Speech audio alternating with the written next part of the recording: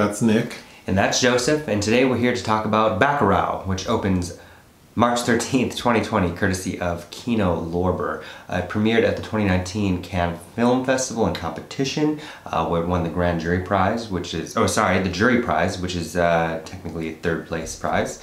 And it is the third feature directed by Kleber Mendonça Filho, and he is co-directing for the first time with Juliano Dornelles, who was his production designer in his last two films, Neighboring Sounds and Aquarius.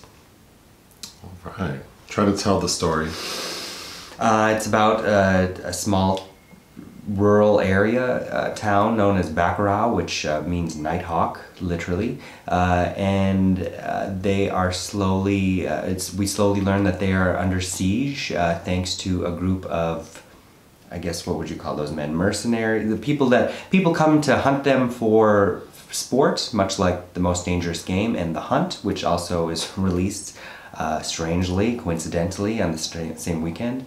And the townspeople fight back. Yeah. Would that be apt? Yeah. Mm-hmm.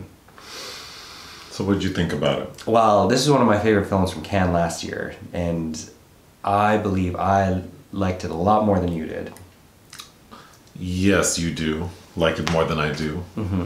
I would say this film feels art house meets grindhouse, because it's a very low, it's 2 hours and 11 minutes, and I will contend that it does feel long in some stretches, but it is a slow burn. It almost feels like a kind of anthropological study, and then it veers into a heavy left. And this film is doing a lot of things. Yes, it is. Many of which are done very well. My biggest issue probably is the pacing, mm-hmm. combined with the fact that the film is so long for what it is. Didn't make it the most enjoyable experience, but I do think that a lot of it's very well done. A lot of the performances are very good. So the group of people attempting to wipe off these townspeople are these white people. Americans. White Americans who are led by Udo Kier, a mm-hmm. German, who's lived in America for over 40 years. Mm-hmm. But as his character says,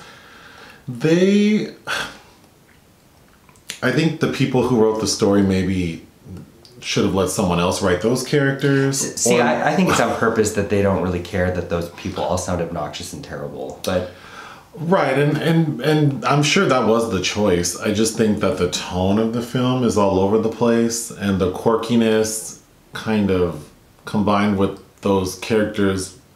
Because the village people, those characterizations, those actors are very strong. Oh yeah. And very watchable, particularly, so there's like the village medical provider. Sônia Braga, who's excellent. Was the very famous Brazilian actress who was the lead in Aquarius, his last film. There are 3 scenes with her where she's the primary actor who that are like really, really good and left me wanting more of her. There's also a character named Lunga.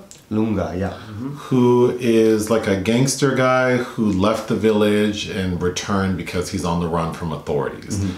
He's also very interesting, very watchable. Amongst other characters who are like members of the village. Mm-hmm. Very well done, very well acted.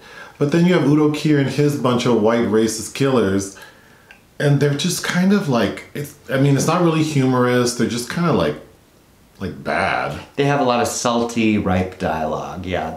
But also I think that their dialogue is kind of the key to what the filmmakers are trying to say. Sure, so again, I don't think it's poorly done, I just didn't like those choices, mm-hmm. and felt kind of tedious. I think it took away from what I think could have been a really, really great film. I think it is a great film because all those things, enjoyable, I should say. Okay, I still enjoyed it. I laughed quite a bit even on a rewatch. But I didn't laugh at anything, so I don't know what you thought was so funny. I could listen to Udo Kier do most things in English and find him entertaining. I think there's a lot of things that it's hinting at. It's there's a parallel of the American political landscape versus the Brazilian political landscape currently. I think that there's statements here being made about nationalism, how nationalism is really the new colonialism, and where once we killed people for their land, now we're just fucking killing them for fun. I don't know. I think there's a lot that could be unpacked. There's a lot of symbolism in this film, Yeah. which is not lost on me. Which is also the title of the film, which is kind of mysterious because it's the name of the town, but it's really this strange bird that's local to the area that we never see but is large and comes out and hunts at night. But that is the sense that I get about these citizens here. And there's a lot of conversations. The two motorbike riders are like, what do they call the people here? There's a lot of thematics about national identity. And Udo Kier's whole speech about, I'm more American than you because I'm older than you and have lived in America longer than you. Yeah, what is it like? What does it mean to be an American? Because we are so obsessed with who is and who isn't. Whereas these people, this is where you live, you're part of this community. It's said and done. I agree with you. I think all of that's present and it's obvious. It just is not in a very enjoyable package. So I'm just talking about for entertainment value. Sure. I didn't enjoy this film, but I think it's well done.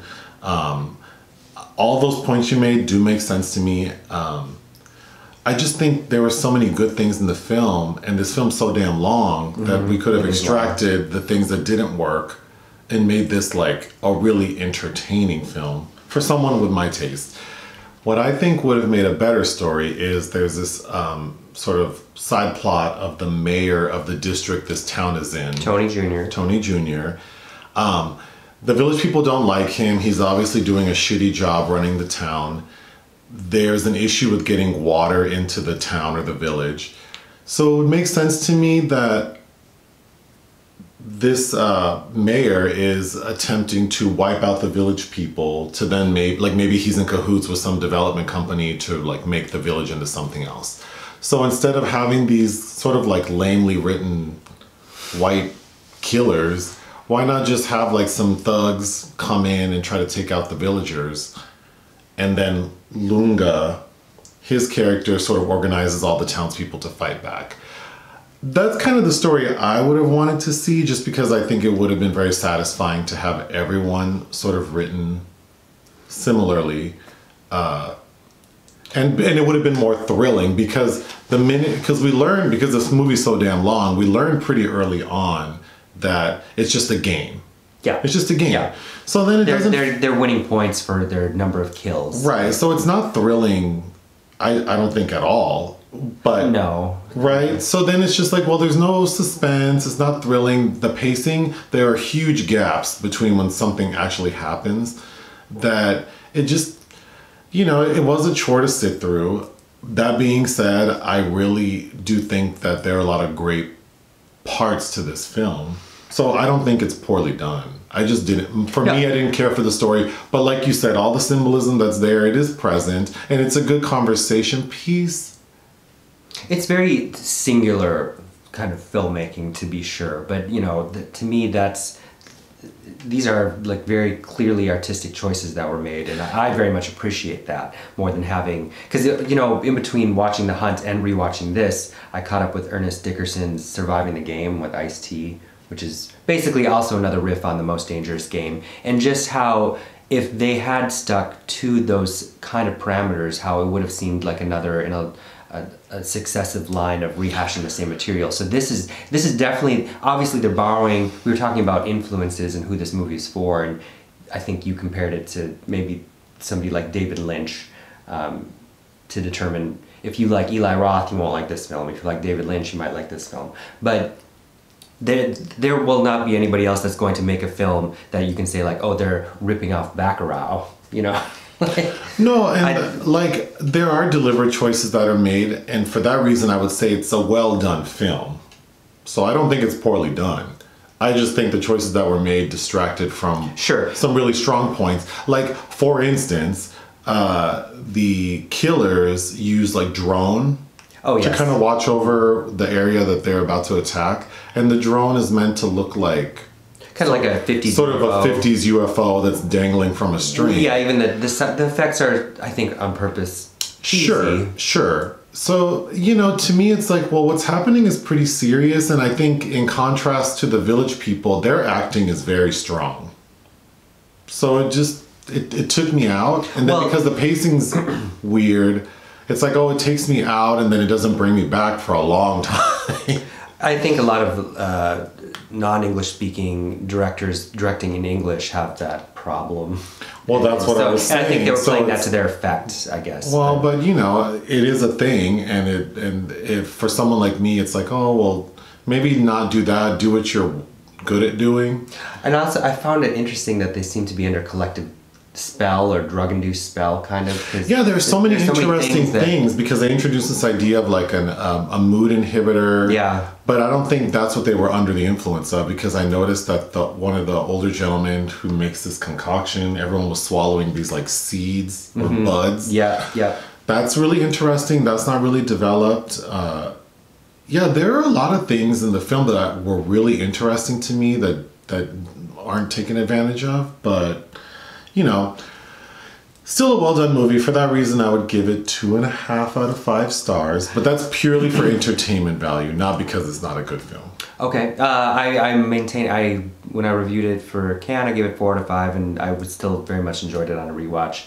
And if you do care for this film at all, it's, I'd say, quite a bit different tonally from his first 2 films, but Neighboring Sounds from 2012 and especially Aquarius from 2016, which features a fantastic Sônia Braga, which also has some similar themes in a markedly different vein, are definitely worth checking out. But yeah, 4 out of 5 for me. All right, bye. Bye.